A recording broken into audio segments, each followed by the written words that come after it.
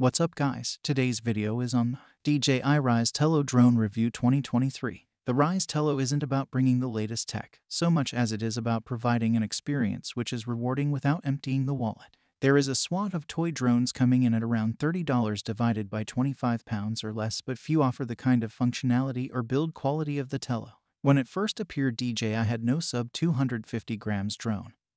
But since the Mavic Mini has heralded a whole new category, some might well ask, is there still a reason for DJI to contribute tech to a device which seems so distinct from the rest of its offering? The answer is there. This is a different price category and a different form factor. So the next question we'll need to answer is whether it's one with value, and if so, for who? Creatives never had any use for the toys. But with DJI and Autel now both offering folding mini drones which can capture 4K Kelvin video, a YouTuber would need to be on a tight budget indeed to look down to a 720p device like this. Or would they? Not to mention the other platforms. TikTok, Instagram, and Facebook are rarely about resolution but often about flying. Despite being around since early 2018, the app has been well maintained, and from a good starting point too. Usability is crucial if you're going to fly a drone via a screen. We also liked the way the app offered the necessary guidance into basic controls without delaying things too much. An excited recipient shouldn't be too frustrated. This common sense is extended to the software. Rather than attempt a likely futile disclaimer about hand landings, the app includes a feature to make it easier. If for the landing, though, there's the flying, and there's even a throw and go launch option. Larger drones almost invariably use brushless motors, which generate lower internal friction. So many are pessimistic about the Tello, but in practice the brushed motors seem capable of replicating the rapid switches in speed required for control. The Tello can pull off flips on command within less than a cubic meter of airspace. We also liked that there was a faster flight speed setting to keep the fun going for manual pilots, though we couldn't tell you why. We also rather liked the bounce mode, in which the drone hovered from 0.5 to 1.2 meters and back repeatedly, like a kind of magic bouncing ball. The Tello app will take advantage of a Bluetooth remote controller paired with your phone, and since a lot of homes have these already, many will get to try physical controls without spending a penny. It seems unfair to complain, but that does mean you're suddenly dealing with more devices than hands. The flying experience is a lot of fun, and the controls, even on a screen, feel very similar to an out-and-out drone. Access to the flips and other features is quick, and the written and graphical explanations are easy to follow. There are no menu rabbit holes, so the battery life doesn't feel too restrictive, which is important. Tello Universe. An enormous benefit of app-based control in Tello's time out in the real world is the supply of compatible apps created by third parties and enthusiasts.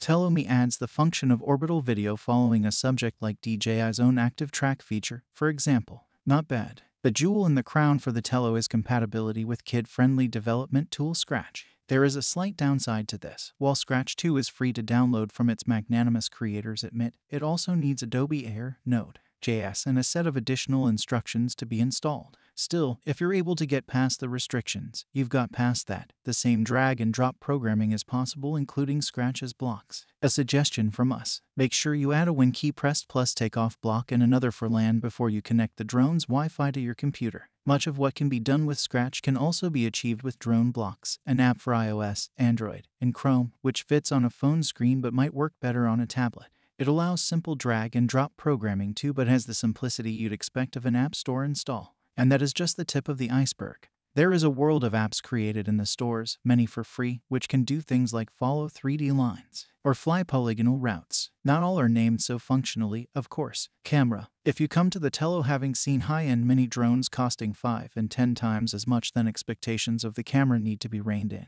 But the key difference is not resolution or even the lack of a gimbal. What makes the Tello truly different is that there is no onboard image storage. Images or video are transmitted and recorded over the live feed, or they are lost. The practical effect of this is that the video is susceptible to interference, and there is no micro SD backup on the drone. The results, though, aren't really designed for examination under a digital loop. On the downside, the Tello does like you to turn the lights on, and not doing so will incur its disappointment in the form of a yellow box warning you the ambient light is weak. The drone needs visual light to hold position, meaning that when the downward-facing camera isn't getting as much as it'd like, the aircraft will start to drift. Let this happen for too long and, well, it'll crash, but it'll probably survive. The video is not quite the same quality, but remains to a surprisingly high standard until motion is introduced. Fast moves comfortably outpace the speed the compression can re-establish detail, so areas like grass can get a little blocky. This is of course especially true after a flip or stunt, but it goes without saying that you wouldn't flip most camera drones. The programmed stunts are more for the live spectators. What is impressive, given the fixed camera in the fuselage, is the digital image stabilization.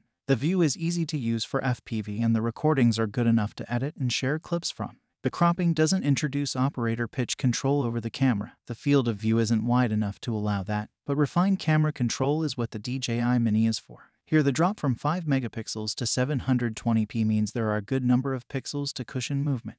Playback of your captured images or video clips is via a play icon in the main app, where you can choose which images to transfer to your phone's photo collection. This is all well and good, but if you decide to do this a few days later, you'll need to scroll back through your catalog to find them as they'll be in date order. It'd be nice if there was the option to export content directly. Although we didn't test it, the app also supports playback via goggles if you're so inclined, though this tech has somewhat fallen out of favor. Design. The Tello's build quality is surprisingly good for a device so compact that, without propellers or guards attached, is less than 10 centimeters wide. Testing indoors at first meant we were happy to add to that a little with the included guards, and although the plastic guards simply snap on and off, the material grade hits the right balance between brittle and bendy. The airframe is essentially a shell for its battery, which can be slid in and out of the rear by holding a clip.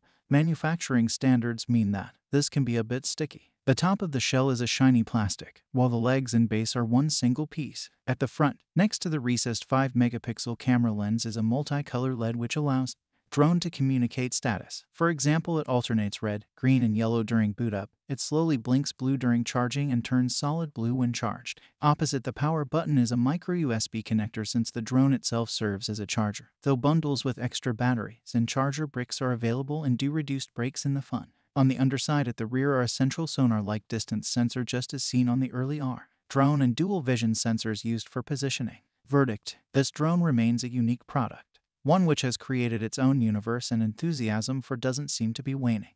Ease. We could think of a few possible improvements: a wider field of view, better camera, USB-C charging port, and even onboard recording. But it'd difficult to imagine getting all of these without the price climbing. It'd also be nice to see a very minor refresh to the app to take advantage of recent updates to Phone OS like the sharing tool. But none of this is enough to be a real complaint, especially given the very reasonable price of this drone. Ultimately, you're getting an exciting and engaging toy for children of all ages, which is fun round the house, good outside on a windless day, and capable of making programming a lot more fun than an animated cat alone.